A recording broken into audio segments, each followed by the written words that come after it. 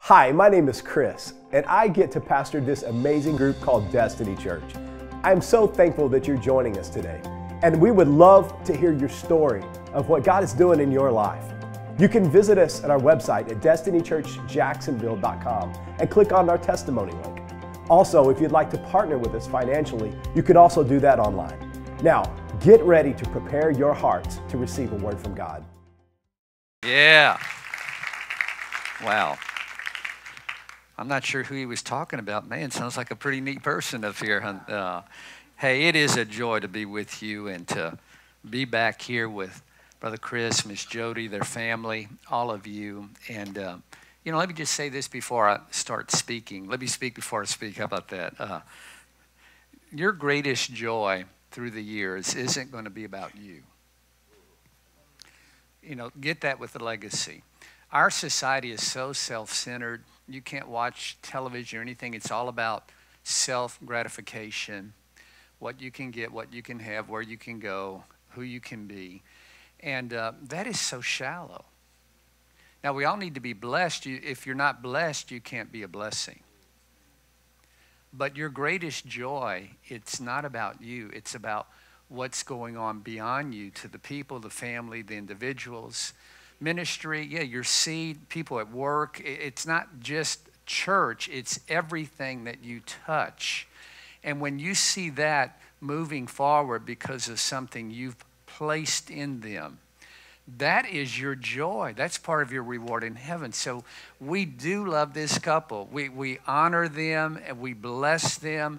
They're for you. They're for this city. They're committed to you. They're committed to the Lord. Can we give your pastors a hand clap? Come on, let's do that. Yeah. Actually, they're like our kids, so there we go. Let's just leave it at that. I want to speak on legacy and just tie into all the things that Pastor has been speaking to you about. So listen today. I need you to listen with even a third ear with what I'm speaking. Some of you think a third ear, that sounds kind of weird, but I'm talking about your spirit, man, opening up to what I have to say. So I want to speak on the subject, leave a lasting impression. Everybody say impression. Big difference here between impression and impressing. So that's what I want to talk about. We're going to look at Scripture, and then I'm going to challenge you with that thought. Leave a lasting impression. What is an impression? Well, it's a lasting mark. It's a spot. It's an indenture.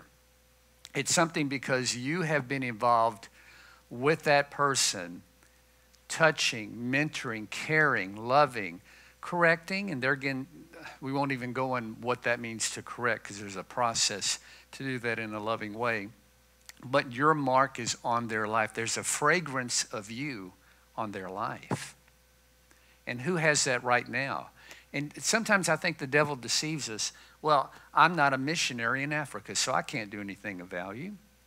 Well, I'm not a pastor of a church. I can't do anything of real value. That is a lie from the pit of hell. Do you hear me? Every one of you has a gift. Every one of you is a gift. Every one of you has something God has placed in you. It could be dealing with the home. It can be dealing with business, life, who knows, all the things, but it's coming alive with the things God has placed in you, and then you leaving an impression to the people coming up under you, your family, and everyone else in the body of Christ. Amen? So we're going to look at Scripture. We're going to go real fast with this. So write these Scriptures down because I want you to be able to look at it and study it later. I'm going to start in Malachi chapter 4, verse 5 and 6. And it says this, "Behold, I'm going to send you Elijah the prophet before the coming of the great and terrible day of the Lord. He will restore the hearts of the fathers to their children and the hearts of the children to their fathers, so that I will not come and smite the land with a curse." Great. Now this is coming up. The New Testament reveals that this prophecy refers to John the Baptist. You can look at it later in Matthew chapter 11. The future ministry of the coming prophet is described in terms of putting families back together, making families right. And I'm going to say, yes, literal families, but spiritual families, spiritual impartation, spiritual transference because of impressing with an impression, not impressing with yourself. Big difference. There is something in you that others need. There's something in you that if you don't give it away, it's going to die and stop with you. Well, that's going to take time. That's going to take sacrifice. Yeah, that's where you come alive. Because if everything is about me and what I can do and where I can go and what I can have, you're going to be miserable. But when you suddenly realize, I'm alive to die. I'm alive to give everything God's been placing in me to the next generation and people below me and people coming up under me. That's where you come alive. And that's why our nation isn't alive today. That's why you go in restaurants and you see people and they look bored, stiff. Everybody's on their phones. And what are they doing? They're trying to impress people with things that aren't true. They are. Jeanette and I had the privilege several years ago. We had a really neat vacation, and we were in Italy. So one day we're in Venice, and we just had that day. We're running around, just having a blast. I majored in architecture before going to Bible college and seminary, and so I just love anything with structures. And we were amazed at the people from all the nations of the world there by themselves, millennials and others, with their selfie stick. I finally learned what that thing was, you know, and standing in all these positions, just trying to get the right picture of themselves. Nobody's with them. I'm watching because I'm looking at the buildings, but I'm a people watcher too. And they're trying to get this right picture so they can then post it to impress other people where they were with nobody to leave a lasting impression to. It broke our heart. It broke our heart. It was just fake. Yes, thank you, honey. Acts chapter 2, 17 through 19. In the last day, God says, I will pour out my spirit upon you, all people. Do we have any all people in the house today? Your sons and daughters, in other words, those that you're wanting to leave a lasting impression, they will prophesy. I told my kids growing up, hey, the Lord's going to show you what to do, but you are going to serve the Lord. We're going to make sure of that. Your young men will see visions. Your old men will dream dreams. In those days, I will pour out my spirit even on my servants, men and women alike. They will prophesy, and I will cause wonders in the heavens above and signs on the earth below. I want to share on legacy and your lasting impression. This is an impartation that we often can miss in our wonderful culture and in our wonderful nation of America. Could it be, now just walk with me, listen with your heart, listen with your spirit, okay? That the Lord hides his greatest treasures of impression, you leaving a lasting impression to others until you've walked through different stages of life, till you've experienced life and you refuse to be bitter. Where you've walked through disappointment and you say, glory be to God, I turn it all over to him. Yes. Where you realize God is not here to give you a continual Disney World experience, but he's here to mature you and cause you to reflect the image of Christ. And even take the things that have been hurtful and painful, and then you say, thank you, Lord, you've touched me and you've healed me. Now I've got something to leave a lasting impression to other people. And it can be someone way up in age, but you could be a teenager, and there's things that you've experienced that you can leave a lasting impression and be involved in teaching those little ones back there right now. See, it doesn't matter your age. It's have you been touched? Have you allowed the Lord to do a work in you so that you've realized, wait, I've experienced these things, great things, neutral things, difficult things, and I understand it all makes a spiritual resume in my life, and there's something I'm to do with other than just, I'm supposed to now live this and touch it and give it away by leaving a lasting impression, not be impressed. You know, in our country, in our culture, unfortunately, we have a performance-based culture. We value those who are currently contributing. If you're contributing in some way, you're valuable. If you're not as valuable, and we're not impressed with you anymore. Now, that's our culture, whether we want to admit it or not. And there is a difference between impression and impressing. Big, big difference. Again, look, I'm not against social media. I had our youth pastor and our young married couple do a whole service last week on how to use it in a positive way. But as a whole, social media is there just to impress. Just to impress. So don't let that be your identity. Amen? Let the work of the Lord and what he's doing in you be the identity so you can leave an impression. In Scripture, it's those who advanced in years, those who have walked through things, those who had come through difficulty and they were faithful to the Lord, that had something of value, something that was transferable. Come on. There you go. Something transferable. You have something transferable.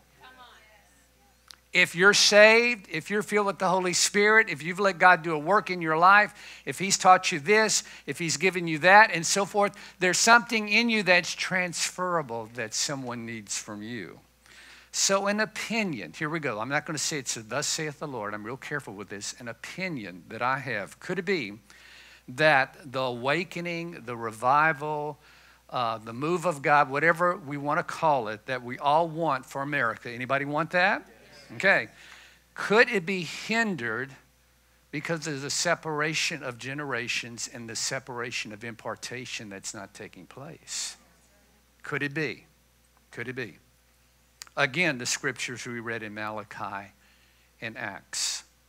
Paul writing to Timothy, a son in the faith. You can have children in the faith. Chris and Jodi are some of our children in faith. Tony Benedetti, he's back there somewhere with children. He's a son in the faith. Oh, is he right here? Look at him right there. Yeah, but the lights, I can't tell. Laurie, I mean, just all these different ones. The other family that are from Kentucky.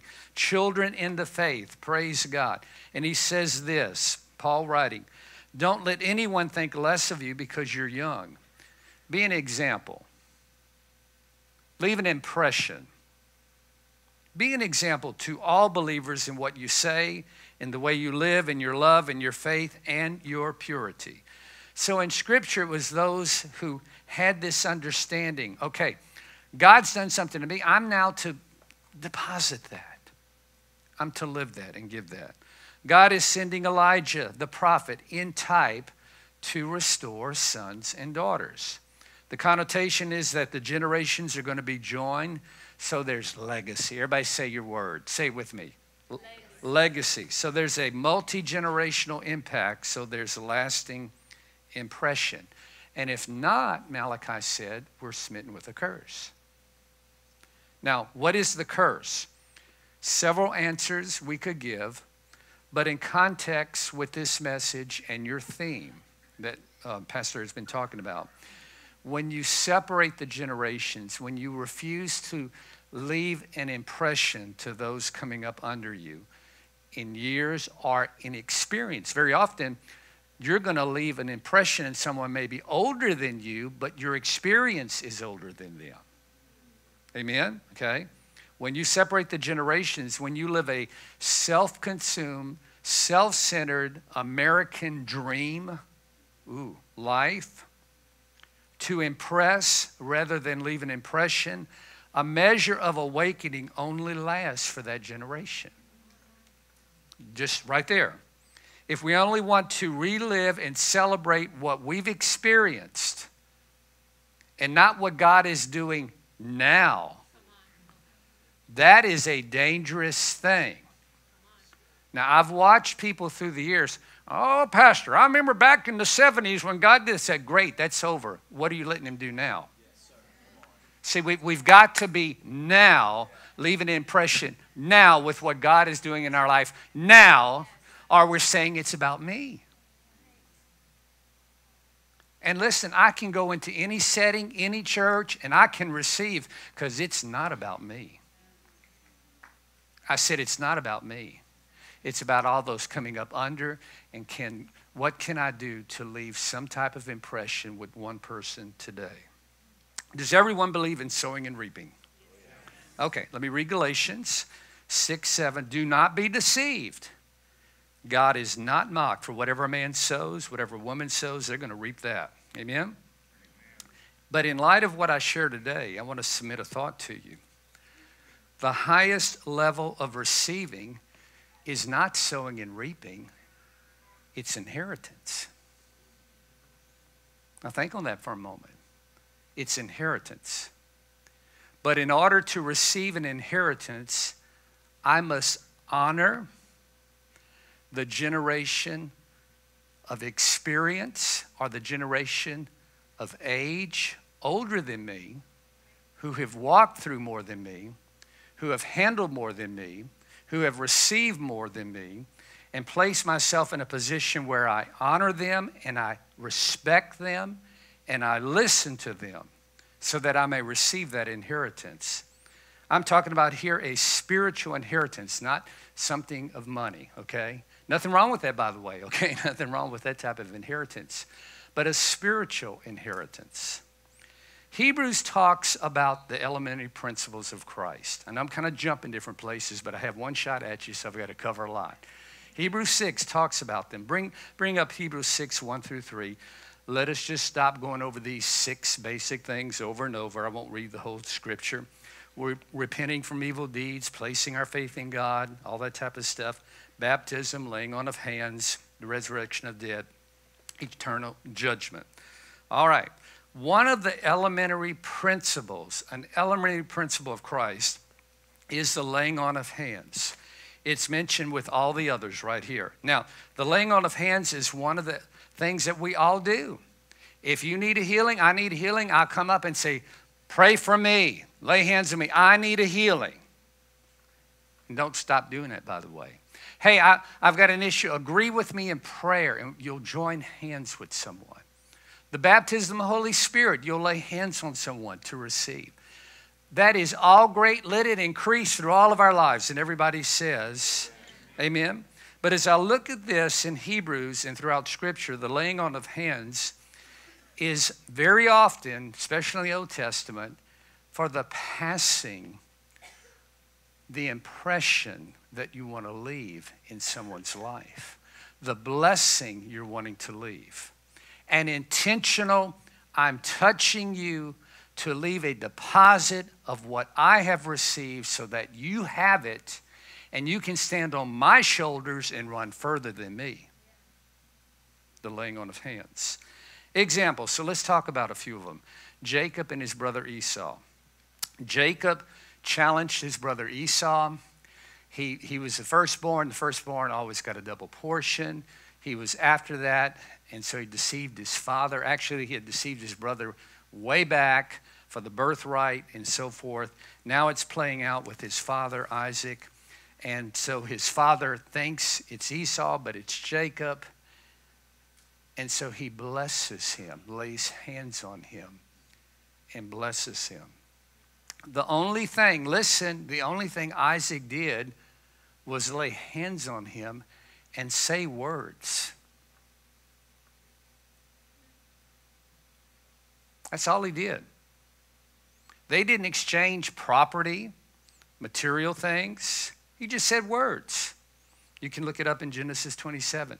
Something was passed to him that was invisible to the eye, but left a lasting impression that was very powerful in the reality of the Spirit. Do we realize the power of our words? Good and negative. Psalm 19:14, may the words of my mouth and the meditation of my heart be pleasing to you, O God, my rock and my redeemer. I ought to say that about every other hour. How about James 3, 2 through 10? Let's bring New Testament in.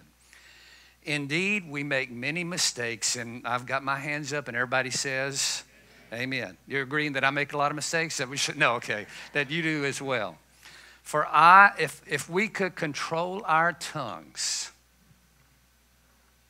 to leave a lasting impression instead of criticizing, judging, critiquing, hurting, we would be perfect. Could also control ourselves in every other way. We can make a large horse go wherever we want it to by means of a small bit in its mouth. And Carrie says, yeah, he waved his hand. He wouldn't say it out loud. All right. And a small rudder makes a huge ship turn wherever the pilot wants it to go. Even the winds are strong. In the same way, the tongue is a flame of fire. It is a whole world of wickedness corrupting your entire body. It can set your whole life on fire. It can be set on fire by hell. People can tame all kinds of animals, birds, reptiles, fish. I don't know how you tame a fish. Chris and I couldn't tame any of them to come on our hook yesterday, really, but I guess some people can, well, big fish, dolphins and so forth. But no one can tame the tongue. It is restless and evil, full of deadly poison. Sometimes it praises our Lord and Father. Sometimes it curses those who've been made in the image of God. And so, blessing and cursing come pouring out of the same mouth. Surely, my brothers and sisters, this is not right. So when I understand, deposit what I've received from the Lord, what I've received as inheritance from mentors in my life and people who have spoken into my life, I'm to use this thing right here. I'm to use my hands to be a blessing, to speak life, to see something over them, begin prophesying over them their destiny. Destiny, that's a good name for a church, by the way. Start seeing and declaring and helping. And I see this potential in you. Listen, let me spend some time with you and just kind of show you some things the Lord has showed me. Or, man, I've got this trade. Let me show you how you can do this and you can bless your family financially. On and on and on, because it's about other people. It's not about us. And when you think about other people, that's when you come alive and God blesses you back, by the way. You know, I think there's a scripture, give and it shall be given unto you. How?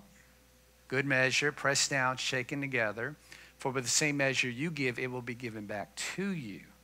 Now, we don't give with that motive in mind. But as you want, I'm going to leave an impression. I'm going to help. I'm going to give everything away from in my life to someone else. Wow. How many believe you can't outgive God? All right, you just agreed you're going to leave a lasting impression. I tricked you there. It was worth it. Skip down another generation. When Jacob, who had deceived his brother and father, he's now old, he's about to die. And we had the 12 children. They had to go to Egypt. Joseph is second in command. Joseph realizes his dad is about to die. Joseph wants his father to bless his two sons, Manasseh and Ephraim. He takes them to his father so he would lay his hands on them and say words over them and bless them. And he gets there and brings them to his dad. Dad can barely see or not see at all. And his dad crosses his hands. How many remember that story? Okay. Genesis 48, 17 through 20. When Joseph saw his father place his right hand on Ephraim's head, he was displeased. So he took hold of his father's hand to move it from Ephraim's head to Manasseh's head. Joseph said to him, no, Dad, look, this one is the firstborn. Put your right hand on his head. His father refused and said, I know, my son, I know. He too will become a people and be greater than he, and his descendants will become a group of nations. He blessed them that day and said, in your name will Israel pronounce this blessing. May God make you like Ephraim, who is the secondborn, and Manasseh. So he put Ephraim ahead of Manasseh. Now, is he saying this one's not any good? No, he sees something of a potential, a deposit, something that he needs to bring to life in that boy. Can we see what God sees sometimes? You know what? It doesn't take a genius to see the need in someone's life or to see something that's not right spiritually in their life. My goodness, I'm glad God doesn't look at me that way every day. If he did that, I wouldn't amount up to anything. I don't want to be on the devil's side and criticize, and I want to be on God's side and laying hands, impartation, and saying, you can do it. Oh, yeah, but they still might be dealing with drugs. Well, what did you deal with in the past? Come on. My goodness, like you said, I remember after he got water baptized, him getting in his car, his little sports car, and he's smoking away. I said, I'm going to spank that boy. I'm going to get him, you know. And just loving him, spending time with him, doing things in the call of God, I could see it and just speaking it forth. And thank God the Lord brought him Jodi to keep him on track. Come on, let's give the Lord for that, half of that. Yeah. Yes. Don't they make an awesome team? They balance one another out. It's so good. It's awesome. Okay, I'm sidetracked, but you get the point across. So he blessed the second one above the first one. Still with me? In our culture, we just don't understand the scriptural principle to its fullness. Very often, our people with experience are people who maybe are older in age, which I'm approaching that as well. And they're not maybe able to contribute like they did at one time. We don't seek from them the inheritance. We don't. I believe in your experience and in your twilight years, very often what you've gained, you are the greatest untapped resource. And only people with eyes to see and ears to hear will get it. Anyone older in the Lord that has potentially experienced more life in every aspect, and if they're faithful to the Lord, they have a level of grace upon them that you don't have yet. We value those who perform and not those who've experienced. So we don't see the blessing that we could receive. We would much rather be impressed than someone leave an impression. Could it be the greatest treasure in your life? It's there now, and it's going to increase as you're faithful to the Lord is later in life.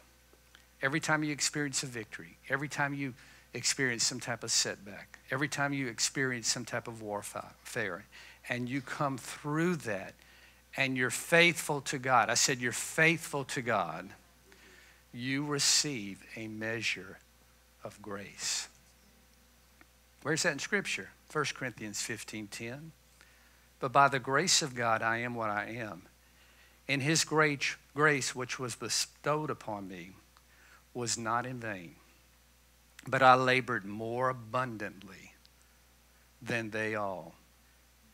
Yet not I, but the grace of God which was with me.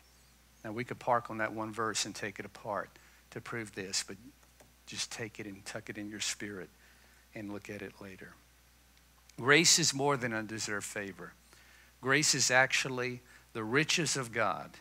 And Ephesians says he lavishes that on us. Ephesians 1:7-8.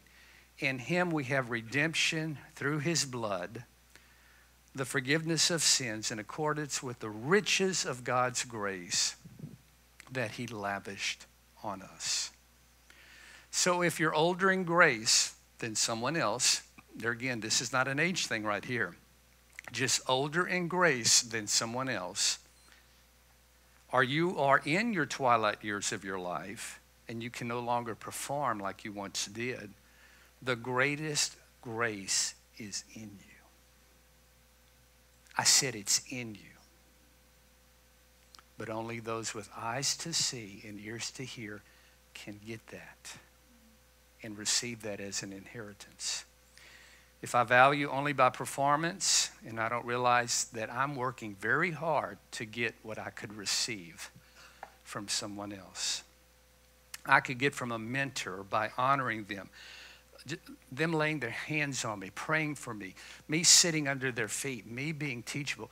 Anytime I can get with my presbyters or different ones that speak into my life, I drive, I fly, I do whatever I can because I want to honor those that I have said, I want to resonate your qualities in who you are. Talk to me. Correct me. Speak to me. Then I'm positioning myself for a great inheritance. You know, I figured out something. I don't know that much. And here's something else. You don't either. Please, I'm not insulting you. We don't know that much. We don't. And as Jeanette says, she realized one day nobody cared about her opinion. And she said, that was a rude awakening. Nobody cares about our opinion. But they do care about what you have gone through, what you have lived through, what you have valued, what God has placed in you, and that you're willing to say, you know what, I want to give you that. I want you to understand that and receive that in your heart. Okay, one more example. How about Elijah and Elisha? Remember the two? Elisha understood this and requested a double portion of his mentor's anointing and his authority. And Elisha had a double portion. Elisha then had Gehazi, his servant. Remember that? He was kind of in position to receive that.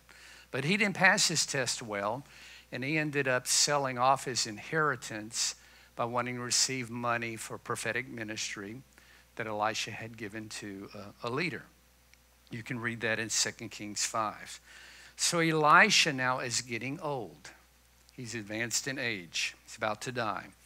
He's trying to pass that inheritance, that blessing, that impartation to the king. I'll show you that in a moment. The king had come to see him before his death. Elijah says to the king, these are the arrows of victory. Anybody familiar with the story? Okay, hit the ground with them and so forth, shoot them. Elisha was giving him a hint and a test. Now, Pastor made mention of this. I didn't understand often things that Mark and Jeanette would say, but I would tuck it in. Spirit. Listen, when you're trying to give something to someone, don't be offended when they don't get it. See, then it's about me again.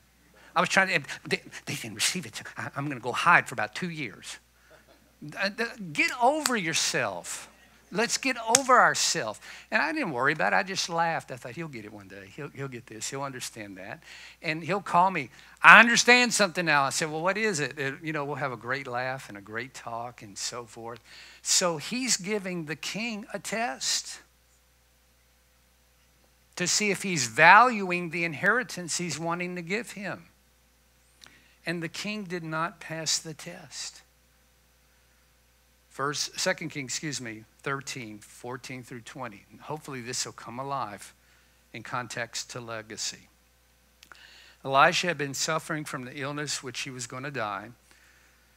Jehoash, king of Israel, went down to see him and wept over him. Now look, you can see here there's a relationship because he says, my father, my father. Now is that his literal father?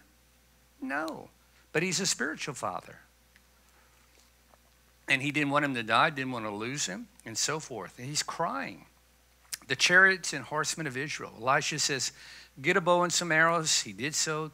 Take the bow in your hands, he said to the king of Israel. We need to take him. Elisha put his hands on the king's hands, open up the east window, he said, and he opened it and shoot. So the king is laying hands on his hands to shoot the arrow. And they do this. The Lord's arrows of victory, the arrow of victory over Aram, Elisha declared. You will completely destroy the armies of Aphek. Take the arrows, and the king took them. Elisha told him, now strike the ground. He struck the ground 3 times, and he stopped. I don't understand the whole thing here, but he didn't do it enough, okay? He didn't value the instruction enough. He didn't value the word of impartation enough. He didn't even realize fully this was a moment of impartation. Didn't get it. The man of God was angry with him and said, you should have struck the ground 5 or 6 times. Then you would have defeated Aram and completely destroyed it. But now you will defeat it only 3 times. Elisha died and was buried. Wow. Elijah gave Elisha a test. If you see me, if you keep your eye on me, if you follow these instructions, you'll receive a double portion. And he did. He did twice the number of miracles. If you remember the whole story. So Elisha tried to pass his inheritance to the king. Doesn't happen. Listen, if you're going to receive it, you've got to place value on it. First, value on the person, and then value on what they want to impart to you. King just thought it was arrows and a little routine. Elisha dies. The story goes on. An enemy army loses a man in battle. They put the dead soldier in Elisha's tomb. When the dead man touches Elisha's bones, what happens? Pow!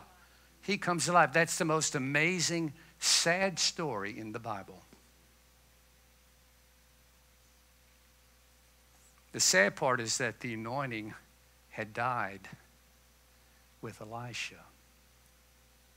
The inheritance. What he had to give to the next generation.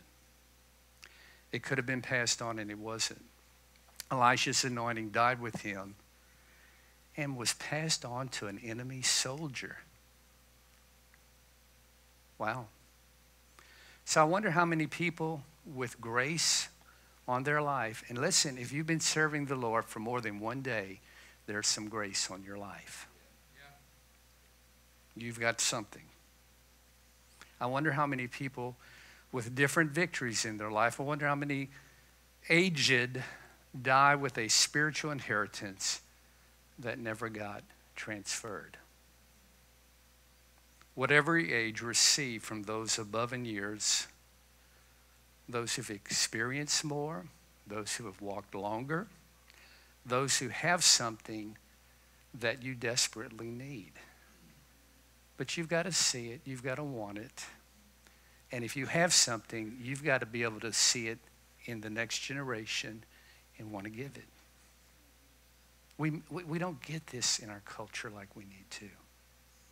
We don't get it even in our families like we need to. You know, we have 5 grandchildren now, and man, they wear us to a frazzle. But whenever we can have them and lay hands on them and pray and bless them and read to them, and we do it because I look at them, I prophesy over them. I call them mighty man of God, mighty woman of God. You're mighty. We just say these things constantly, reading to them or playing games or whatever we can do, because we want these children that are growing up in a much more complicated world than our children did to choose God at an early age. Be able to realize they're receiving something as an inheritance that will help them go straight and forward. Oh, and like I said, they'll wear you down. They'll start fighting. They'll this, and you just have to be bigger than all of that. And laugh a bunch. If you want to mentor someone, just laugh a bunch. We kept 3 of them for 5 days last week. It all runs together because our oldest son and his wife had a retreat. They helped in a counseling ministry in Louisville where they live, and they did a retreat in our city. A family in our church has a guest house, and they used that home for a retreat. So we kept the kids, and it was great, and we were worn out. And at night, you're trying to separate them and get them down. And the 3-year-old, the way his mind thinks amazes me. So he wants me to read to him. So I said, Declan, go in Papa's room, get 1 book. Everybody say 1. So I go in there, and he's got 7 books laid out. I said, okay, get 1 book. So we read the book. I take time. I'm ready to pray with him. And he goes, oh, Papa, look. Another one, a 3-year-old. And so I picked that one. He goes, oh, look, another one. He pirate. No. What was it? He wanted to receive. He wanted to receive. Who wants to receive from you? Let that be a desire of your heart. Let that be a dream. I'm going to take a moment in closing. I want to honor my mother and get this point across to you. I had her funeral last month. She passed away. She was 86, 2 weeks short of being 87, lived a full life. She had dementia for 6 years, I'd say. And any of you who have dealt with that understand that know what that all involves and energy and so forth. My younger brother, she lived in Louisiana, we live in Kentucky. My younger brother moved in with her. He's the hero. I mean, he really is. The last 3 years, basically unplugged from society. Last year, never out of the house.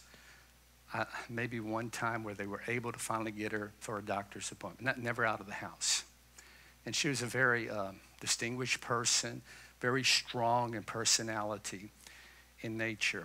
I was in Egypt at the time when she had her major issue. Made it back in time so we could get down there and be with her. All my brothers and I and Jeanette, we were with her when she went to be with the Lord. A great song was playing at the time. It was a good thing. You can't threaten the believer with heaven. And so, I haven't lived down there in 29 years. The little town where I grew up, the paper's just once a week comes out. So we had missed that to get the notification about the funeral. In that, we put it in the Baton Rouge paper, a big paper. So I didn't even know if people would find out because I didn't have time to call anyone. When you're in that mode, you're just trying to survive and get everything taken care of. So we have a 2-hour visitation before the funeral, and we were just amazed. I mean, utterly amazed, the people that found out and came. They came from states away. I had 2 of her spiritual daughters speak. Jeanette didn't, it was just, when it's your family, it's hard, but 2 of her spiritual daughters that she had mentored and imparted, they did the majority of the message. It was powerful. I mean, it was powerful. Another man shared, I spoke, I talked about her faithfulness. I just picked 2 qualities, faithfulness and forgiveness. She had walked through a lot growing up and so forth. She had forgiven everybody. She just walked in forgiveness. By the way, that's a good thing for us to do. And I had her pastor share. But people would come through this line and, your mom led me to the Lord. I didn't realize that. Your mom led me into the baptism of the Holy Spirit. Really? I didn't know that. Your mom mentored me on how to cook. Really? Yeah. I would go over once a week and she would teach me how to cook. That's awesome. Your mom taught me how to dress. I said, really? I didn't know what to do and she taught me how to coordinate things and do that. Wow, that's awesome. Your mom came and decorated our house. Really? I didn't know that. Yeah. Your mom did this and that. I mean, just person after person. And then one guy in his 50s that I know, I had him actually be a pallbearer. He said in tears, that was your mom, but she was my mom too. I said, absolutely. And his son was killed in a car accident. And he said, the day after your mom drove up and she called me in the car and sat there for 2 hours and talked to me, and you're going to come through this because my mom lost a 7-year-old son. I lost a brother. So she took everything and would tuck it in there. And when she had the moment of impartation, she just would go for it. Fearlessly. Fearlessly. Wow. Amazing. Even to the point, after the funeral, when we come back, I'm still getting texts and so forth from people. And do y'all do this here where maybe you go to the house after a funeral and people go eat? They do that? Okay. In Louisiana, they do that quite a bit. And I didn't know. 70, 80, 90 people came to eat at the house. And that's not, it was like, whoa, they just wanted to talk about what she had done, what she had imparted. This is from one fellow I grew up with. And he lives in another city. And he's a minister at a church now. We were so glad to be there at the funeral. Then he starts talking about his mother. He said his mom, who's also very elderly and couldn't make it because of her age, reminded me that in 1972, wow, your mom graciously presented the gospel without pressure. It was the beginning of the Stratt family shift. Our spiritual roots were influenced by your mom's yielding to the Great Commission. For this, we can be eternally grateful to your family. He's a minister. His brother became a missionary in Europe. His sister, who I grew up with, we were the same age, she married an attorney who felt his calling was to be in politics, and he's a state senator as a believer. I think that's a pretty good impartation right there. Her funeral, it was just laughter and joy. It wasn't tears. We laughed the whole way through because my mom was a hoot. She would make you laugh and cut up, and she was a missionary after my dad died when I was young, and just people telling stories about that. It was a fun funeral. Funeral home director said, "Man, we've not seen anything like this before." And I said, "It's a shame. All funerals really should be like this because people give their life away."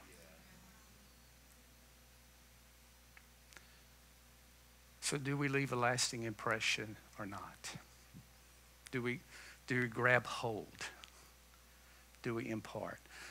I said I was in Egypt. One of our young men, good friends with Chris, Tony, who was also a drug dealer and so forth, got saved and spirit-filled. He was facing 20, 25 years in prison and radically changed so much the judge let him off. Sent him to Bible school, got married, missionary. He now runs a Bible school in Egypt.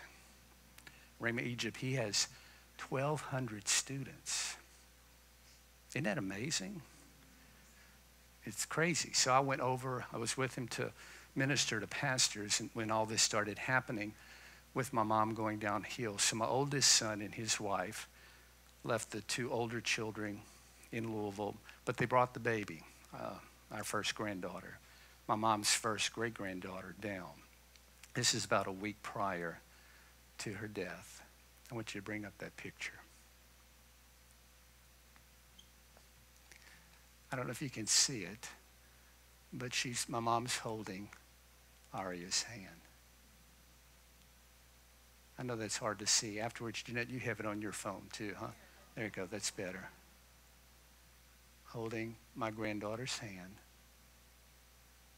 No telling what impartation is going on. Do we just touch or do we impart? Your greatest days of fulfillment can be ahead as you realize you have something to give. Something that grieves my heart, Jeanette, now we're talking about it, is someone who's experienced much of the Lord, much grace, but yet they don't realize they need to be giving it. And they end up being bitter. They end up being self-centered and not fulfilled. I pray I go to the grave, if the Lord doesn't return, having nothing left. Nothing. And if I get it, and I give it, and someone gets it that I'm trying to give it to them, trying to give your pastor and his wife anything we can, they get it, and they run hard after God. Look, when they share victory, I'm more excited than anything I do personally because I understand impartation, I understand legacy. Destiny, your greatest days are ahead when you realize you have something to give.